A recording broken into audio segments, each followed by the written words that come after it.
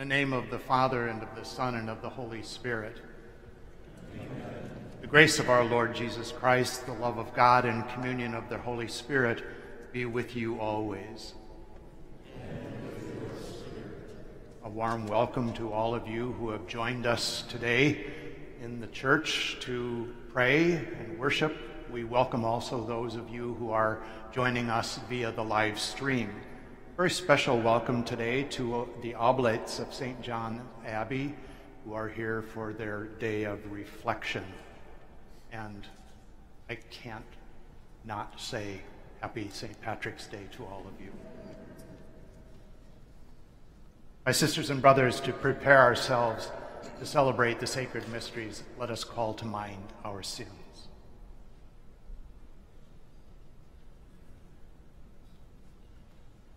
I confess. Almighty God, and to you and my brothers and sisters, that I have greatly sinned, in my thoughts and in my words, in what I have done, and in what I have failed to do. Through my fault, through my most grievous fault.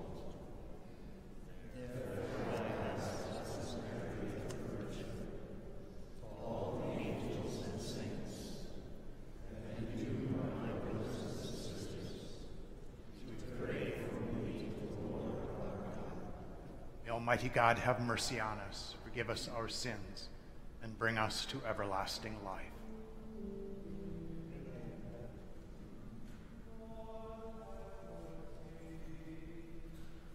Lord, have mercy.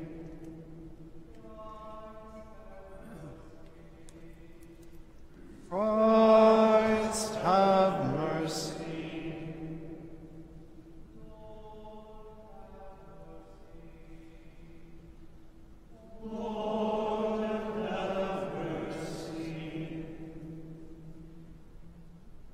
Let us pray.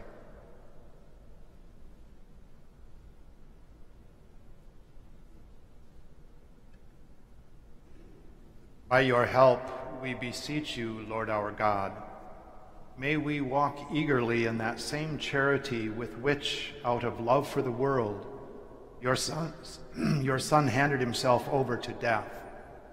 Through our Lord Jesus Christ, your Son, who lives and reigns with you in the unity of the Holy Spirit, God, forever and ever. Amen.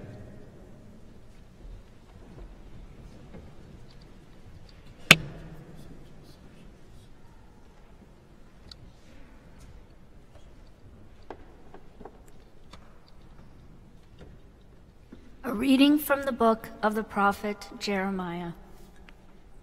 The days are coming, says the Lord, when I will make a new covenant with the house of Israel and the house of Judah. It will not be like the covenant I made with their ancestors, the day I took them by the hand to lead them forth from the land of Egypt.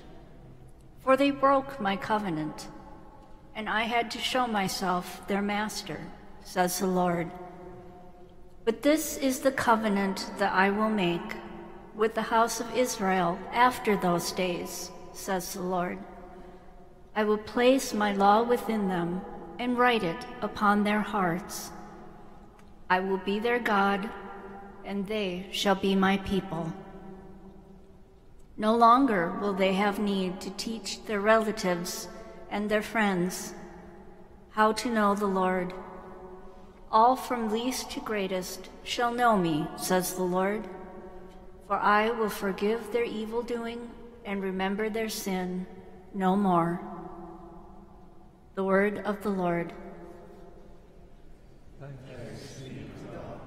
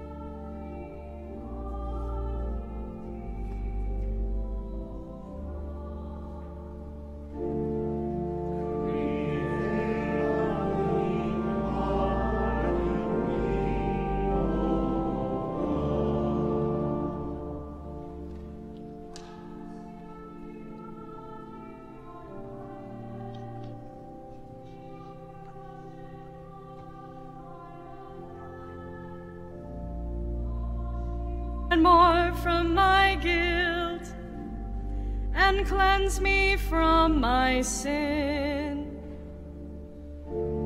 Create a clean heart in me, O God. My offenses, truly I know them. My sin is always before me. Against you, you alone have I sinned, and what is evil in your sight I have done. Create a clean heart in me, O God.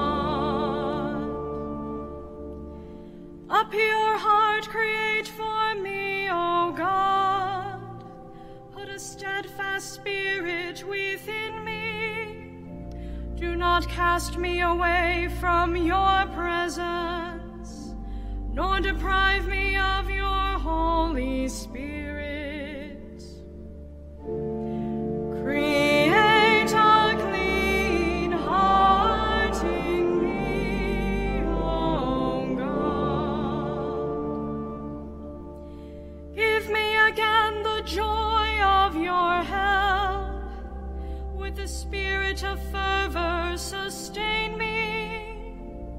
O Lord, open my lips, and my mouth shall declare your praise. Create a clean heart in me, O God.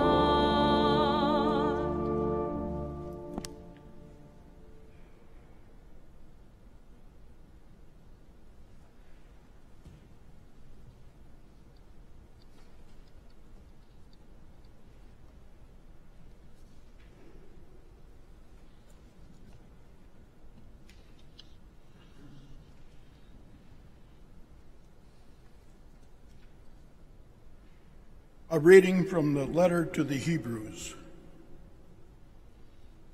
In the days when Christ Jesus was in the flesh, he offered prayers and supplication with loud cries and tears to the one who was able to save him from death. And he was heard because of his reverence. Son though he was, he learned obedience from what he suffered. And when he was made perfect, he became the source of eternal salvation for all who obey him. The word of the Lord.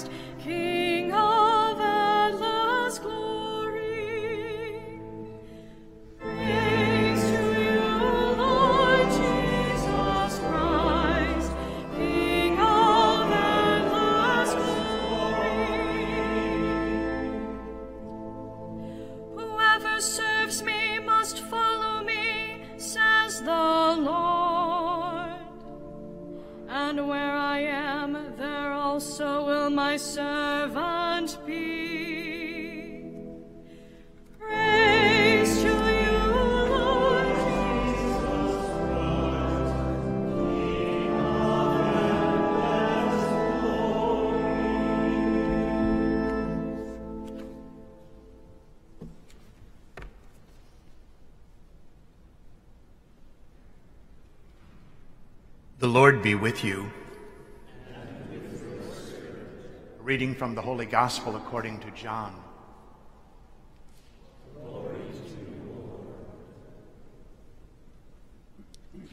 Some Greeks who had come to worship at the Passover feast came to Philip, who was from Bethsaida in Galilee, and asked him, "Sir, we would like to see Jesus." Philip went and told Andrew. Then Andrew and Philip went and told Jesus. Jesus answered them, "The hour has come for the Son of Man to be glorified. Amen, amen, I say to you, unless a grain of wheat falls to the ground and dies, it remains just a grain of wheat. But if it dies, it produces much fruit. Whoever loves his life loses it, and whoever hates his life in this world will preserve it for eternal life. Whoever serves me must follow me, and where I am, there also will my servant be. The Father will honor whoever serves me. I am troubled now, yet what should I say? Father, save me from this hour? But it was for this purpose that I came to this hour. Father, glorify your name." Then a voice came from heaven, "I have glorified it, and I will glorify it again." The crowd there heard it and said it was thunder. But others said, "An angel has spoken to him." The Gospel of the Lord. Praise to you, Lord Jesus Christ.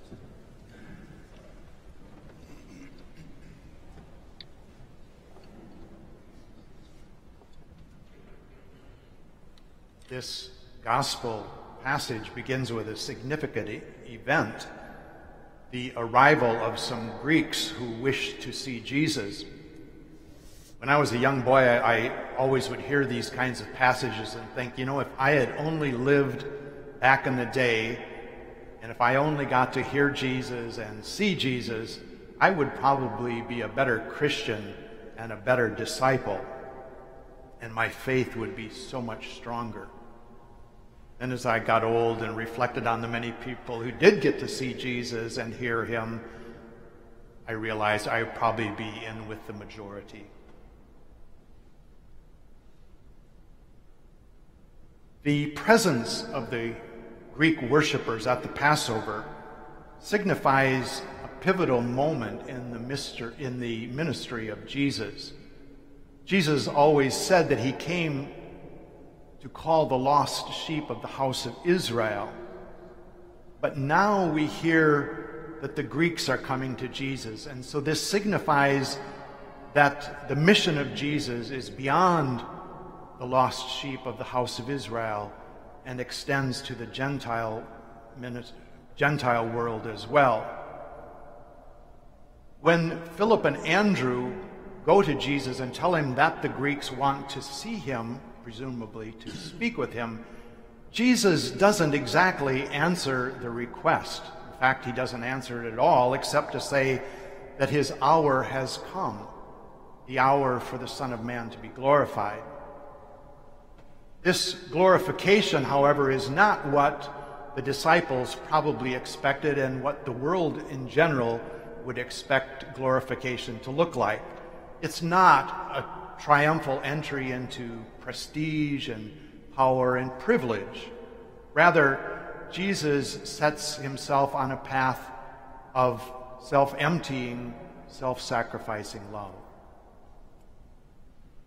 In this truncated encounter with the Greek visitors, which parallels one we heard a couple of weeks ago when Peter, James, and John were with Jesus on Mount Tabor, Jesus seems to be looking beyond the event at hand, to be seeing something in the future, something on the horizon of his life and his mission.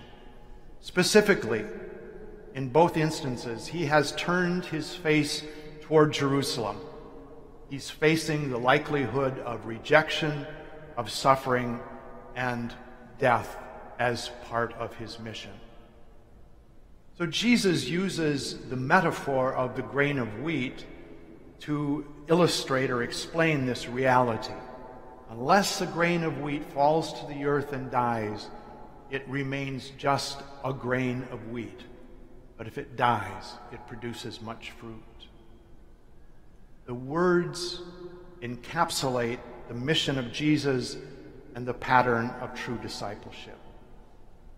In its dormant stage, a single grain of wheat seems pretty insignificant. It possesses a lot of potential. There's a lot of energy stored in that little grain, but nothing happens to it unless it is crushed to become flour, or it falls into the earth and dies to become a new plant. When he draws on the image of the grain of wheat dying and being transformed into something greater, Jesus gives us a clue, a key to his future, and to ours and our growth in the life of Christian discipleship. To enter into a more authentic, deep future relationship with Christ, we always have to be breaking the shell, breaking the hull of our present existence, the constricting circumference of our present life. The transformative power of the grain of wheat lies not in its self-preservation, but in its surrender. It has to fall to the earth and die or be crushed in order to achieve its purpose. And so this gives us a clue to the sacrificial death of Jesus on the cross. It looks like defeat. It looks like failure. But it is the means to the end, which is redemption, where his mission is fulfilled and the fruits of salvation are gained for the whole world.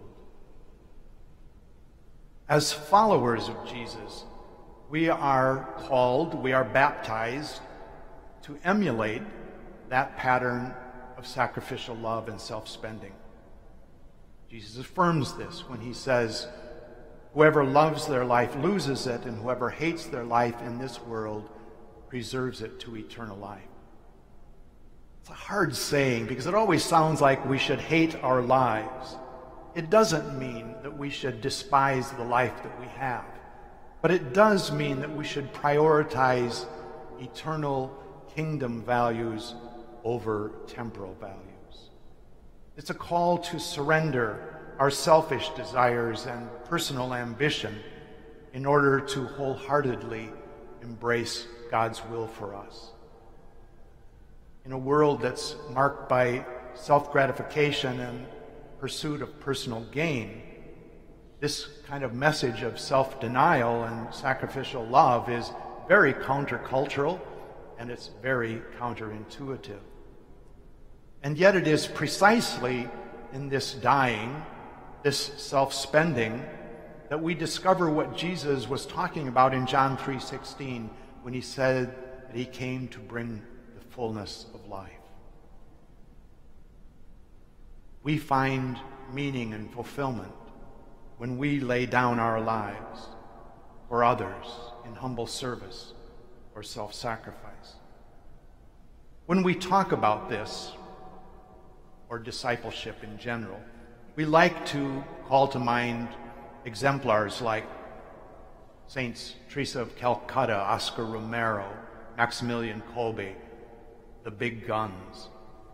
And while their example is certainly important, and their service unskippable to the marginalized, the homeless, the suffering, those who are in the shadow of death, we also need to remember that self-sacrifice and self-denial and laying down our lives can take a lot of other forms as well.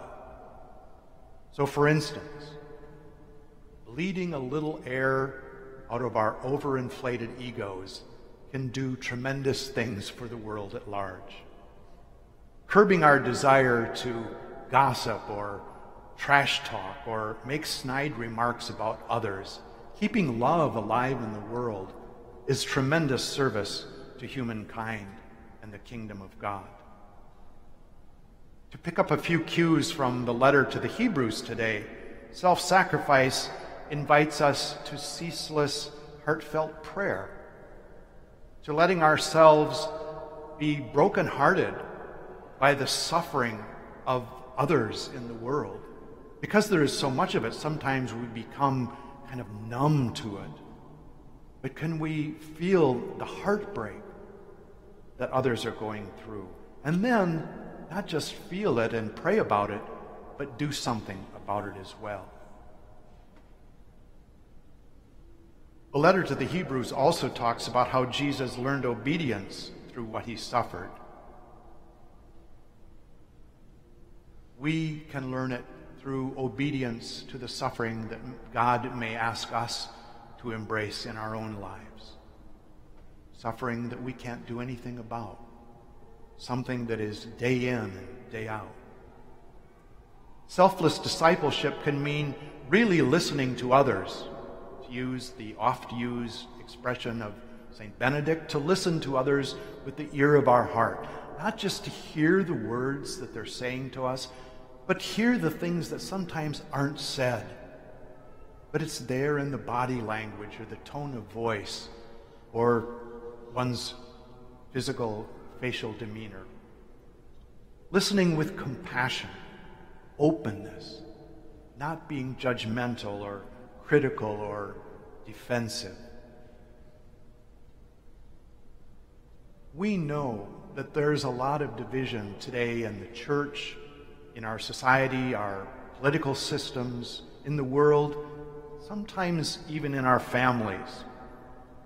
The prophet Jeremiah, writing what was our first reading today, is talking about there was a lot of division in his time too, when the northern and southern kingdoms of Israel and Judah were very much separated. And yet Jeremiah prophesies a time when God would speak to the world as a unified whole.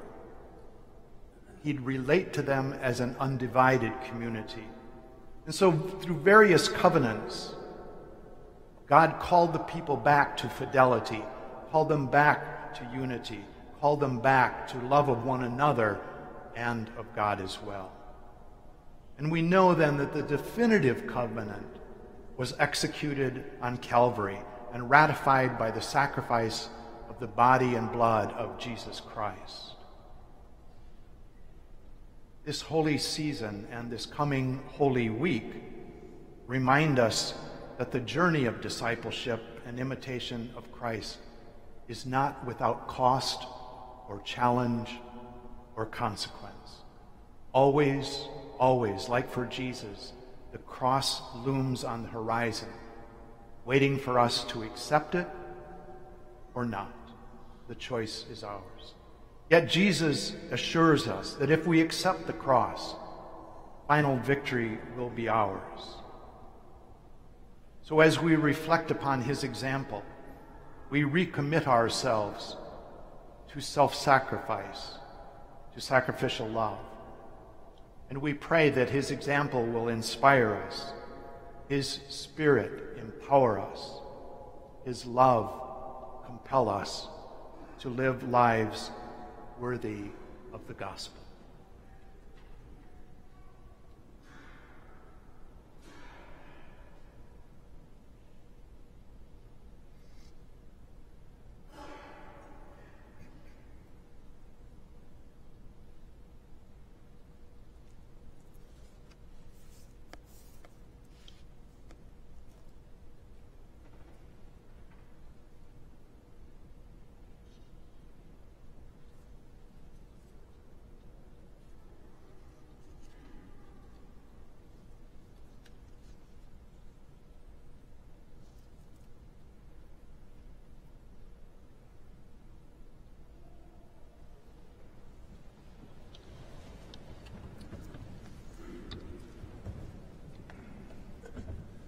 My sisters and brothers, with all the church, let us profess our faith and trust in God in the words of the Apostles' Creed.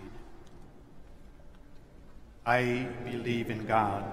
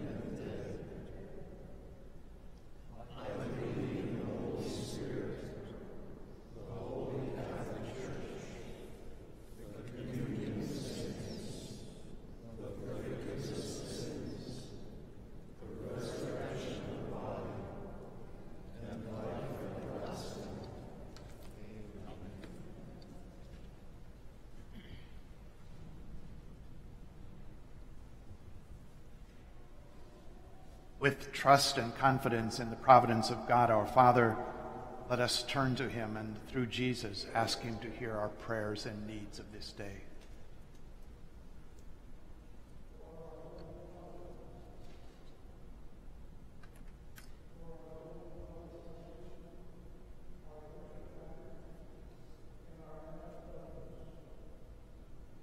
They continue to serve with wisdom, humility, and love.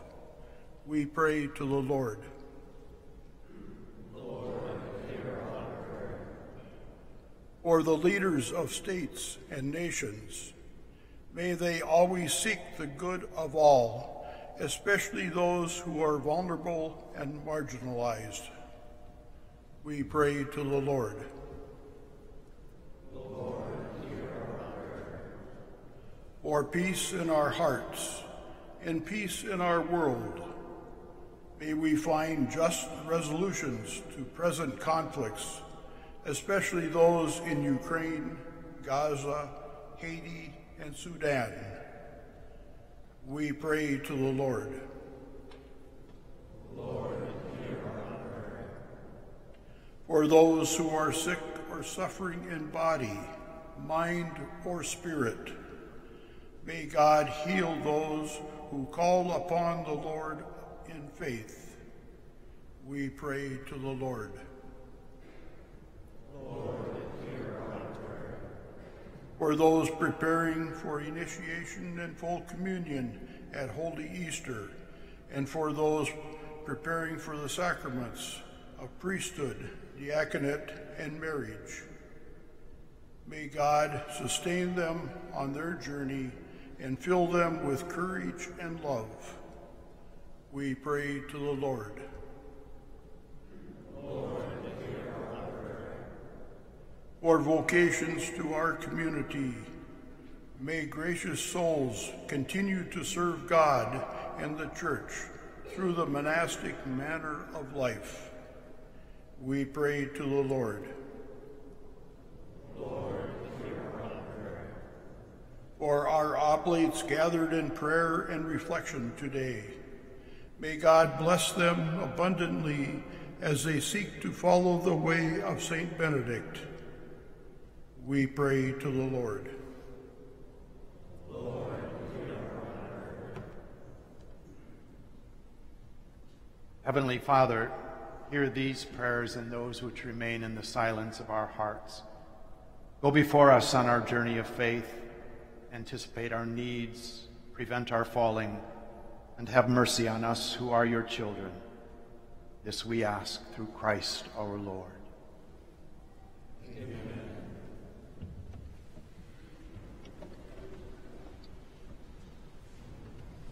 Our Sunday collection, both in church and online, will go for the support of O.S.B, and thank you for your generosity.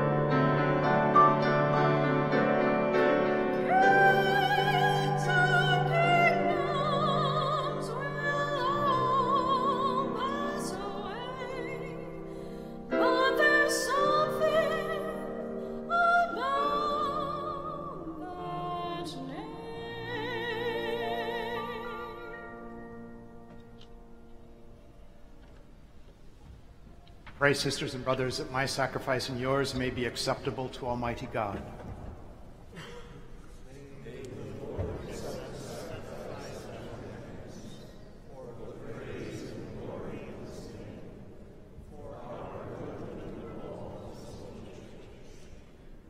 Hear us, Almighty God, and having instilled in your servants the teachings of the Christian faith, graciously purify them by the working of this sacrifice through Christ our Lord. Amen. The Lord be with you. And with your spirit. Lift up your heart.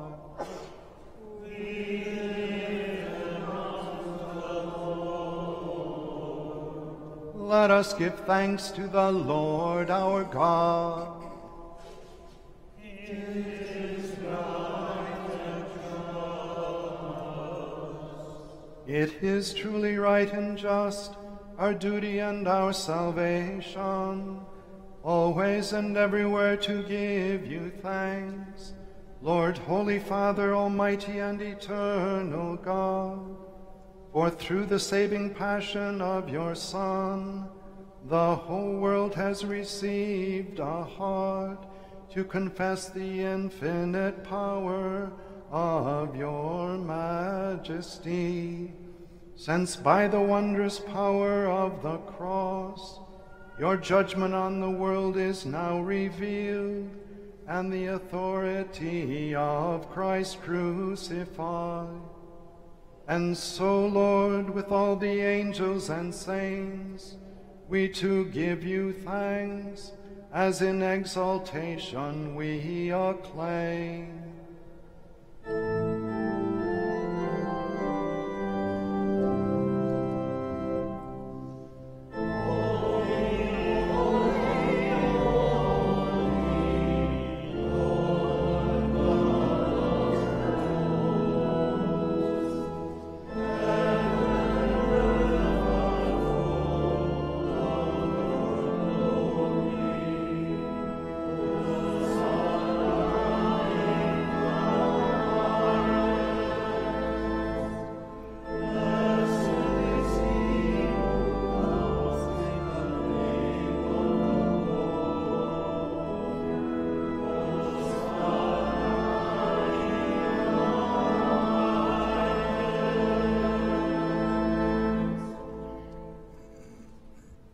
You are indeed holy, O Lord, and from the world's beginning are ceaselessly at work, so that the human race may become holy just as you yourself are holy.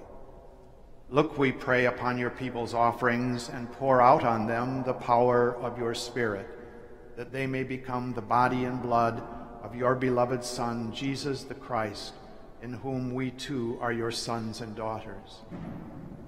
Indeed, though we once were lost and could not approach you, you loved us with the greatest love, for your Son, who alone is just, handed himself over to death and did not disdain to be nailed for our sake to the wood of the cross. But before his arms were outstretched between heaven and earth to become the lasting sign of your covenant, he desired to celebrate the Passover with his disciples. As he ate with them, he took bread, and giving you thanks, he said the blessing, broke the bread, and gave it to them, saying, "Take this, all of you, and eat of it. This is my body, which will be given up for you."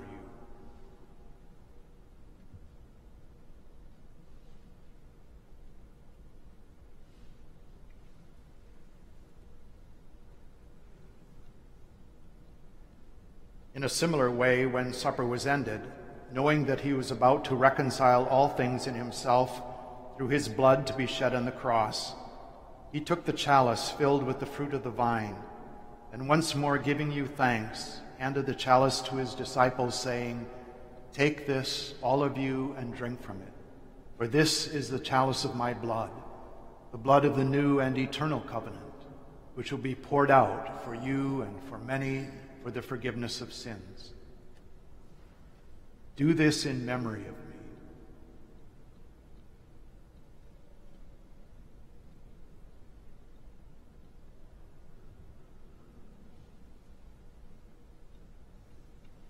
The mystery of faith.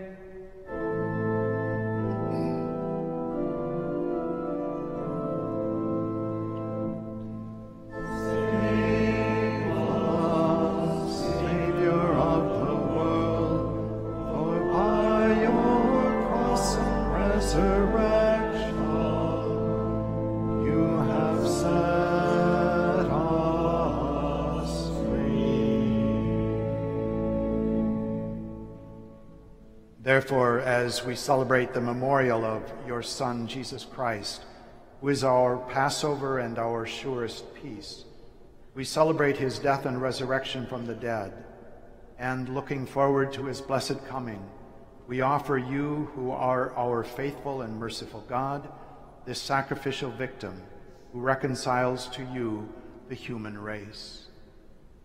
Look kindly, most compassionate Father, on those you unite to yourself by the sacrifice of your Son, and grant that by the power of the Holy Spirit, as they partake in this one bread and one chalice, they may be gathered into one body in Christ, who heals every division.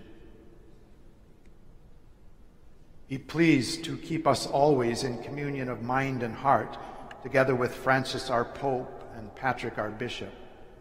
Help us to work together for the coming of your kingdom, until the hour when we stand before you, saints among the saints in the halls of heaven, with the Blessed Virgin Mary, Mother of God, with Blessed Joseph, her spouse, with the blessed apostles and all the saints, and with our deceased brothers and sisters, whom we humbly commend to your mercy.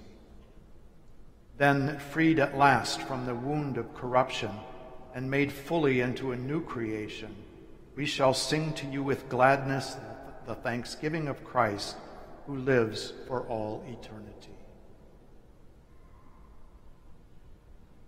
Through him, with him, in him, O God, Almighty Father, in the unity of the Holy Spirit, all glory and honor is yours forever and ever.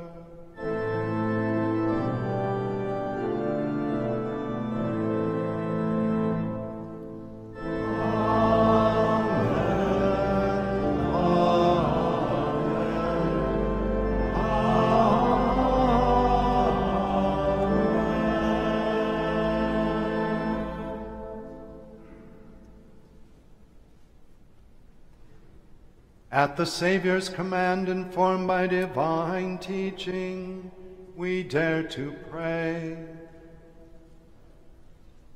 Our Father, who art in heaven, hallowed be thy name.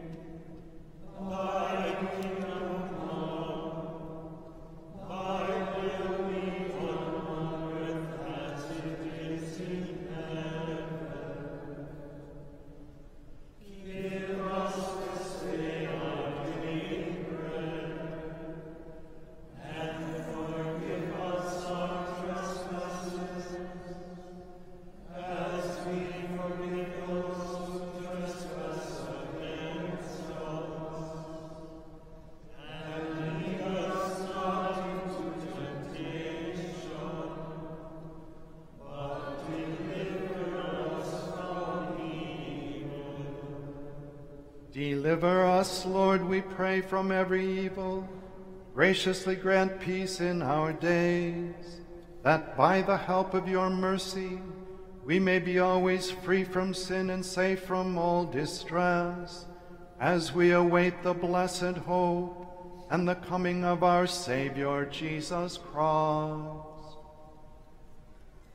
For the kingdom, the power, and the glory are yours, now and forever. Lord Jesus Christ, who said to your apostles, "Peace I leave you, my peace I give you," look not on our sins, but on the faith of your church, and graciously grant her peace and unity in accordance with your will, who live and reign forever and ever. Amen. The peace of the Lord be with you always. And with your spirit. Let us share a sign of peace.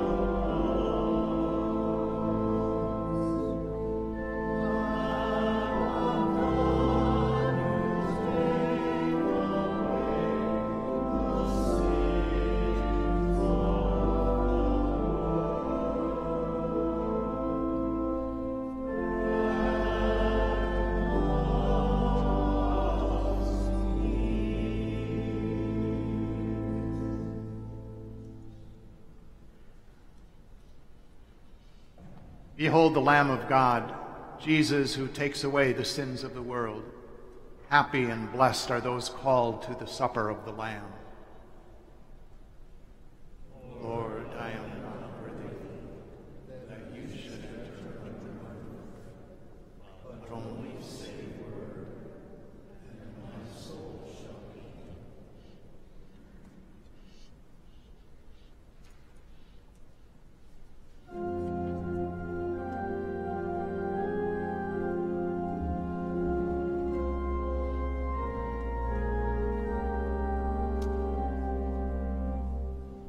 Yes.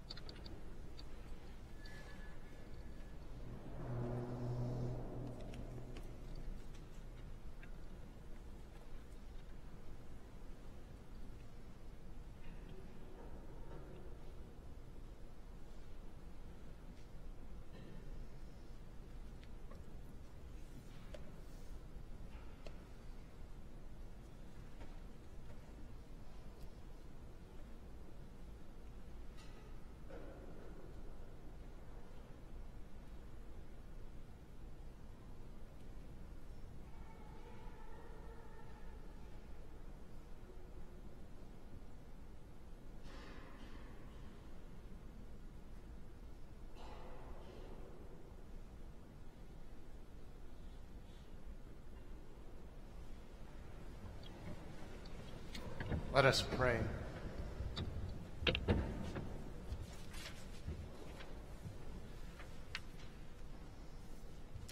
We pray, Almighty God, that we may always be counted among the members of Christ, in whose body and blood we have communion, who lives and reigns forever and ever. Amen. The Lord be with you. May Almighty God bless you, Father, Son, and Holy Spirit. Amen. Go forth, the Mass is ended.